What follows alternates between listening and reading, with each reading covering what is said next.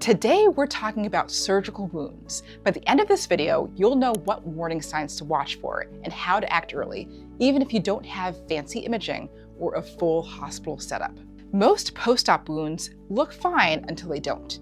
The redness creeps, the drainage changes, but what's just normal healing and what needs a closer look? Sometimes a wound is warning us before the patient even feels sick. For those who don't know me, my name is Dr. Voltaire, a wound care physician.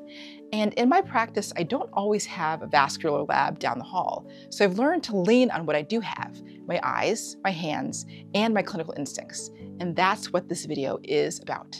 If you're in primary care, urgent care, or home health, this is for you. You don't need a high-level hospital to catch early signs of trouble. You just need to know what matters most and what not to ignore. We'll walk through what a healthy post-op wound should look like, which signs mean watch and which mean act, the top complications you'll see outside the hospital, and near the end, I'll give you the 5 questions I ask before escalating care.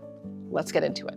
Let's start with the basics. A healthy surgical wound is closed and dry or lightly moist, slightly pink around the edges, mildly tender but not hot, swollen, or spreading. Some drainage is okay, especially early on.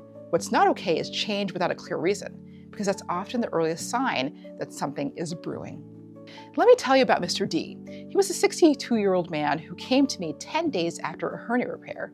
He didn't seem too worried and said the wound felt fine, just sore. But when I unwrapped it, I noticed that there was a faint odor, the edges looked a little too red, and the drainage, which was clear before, had turned pale yellow. No fever, no chills. Vitals were good, but something didn't sit right. So I cleaned the area, documented everything, and gave strict return precautions. When he called back 2 days later saying he felt off and the drainage had doubled, I got him back in. By then, he was febrile and the wound was definitely infected. We got it before it got deep. A short course of antibiotics, wound care, and he did fine. But if I hadn't taken that earlier sign seriously, or if he hadn't come back when I asked, we might have been looking at a readmission. There are 4 things I always teach to watch for in post-surgical wounds. Change in drainage. If it goes from clear to cloudy, or serosanguinous to greenish or thick, something's shifted. Also redness that spreads. It's one thing to have a pink edge. It's another when that pinkness creeps wider every day. Heat or pain out of proportion. Some soreness is normal, but sharp pain or hot wound bed, pay attention. Systemic clues like low-grade fever, fatigue, or confusion in older adults, these matter even without textbook infection signs. You don't need a CT scan to catch early problems. Here's what I use. Look at the wound every time. Never just read the note. Add about change. Has the dressing been more wet than before? Touch around the edges. Warmth matters. And trust your gut. If you're wondering, does this seem off? Document and follow up.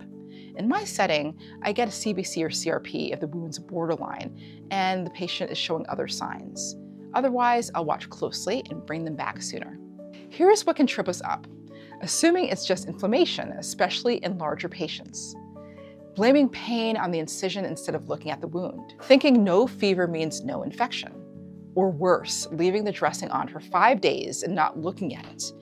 Don't let protocol replace assessment, because the wound tells its own story if we just look. Let's name the top 3 complications I see in clinic. So there's a superficial wound infection with redness, drainage, change, mild odor, often manageable with local care and oral antibiotics. You have seromas, which are fluid pockets under the skin. It can look like swelling and sometimes mistaken for infection. Dehiscence, which is when the wound edges separate, often due to pressure or strain. Watch especially in the abdomen, back, or large breast incisions. These don't always need the ER, but they do need to be caught early. Here are the 5 questions I ask myself when I'm on the fence. Is the drainage increasing or changing color? Is the redness expanding beyond the wound margins? Is there warmth or pain that wasn't there before? Has the patient's energy, appetite, or temperature shifted? Would I feel okay waiting 48 hours without regret? If I answer yes to 2 or more, I'm calling it in, getting help, or escalating. It's not about panic, it's about pacing. Don't wait until the wheels fall off. Post-op wounds don't whisper. They speak just quietly. And if we know how to listen early, we can catch problems before they need IV antibiotics or a hospital bed. You don't need to be a surgeon to spot trouble. You just need to show up, look close, and trust what you're seeing. Thanks for watching. If this video helped, check out my next one on topical antimicrobials, how to know when they're helping or hurting. Stay informed and heal well.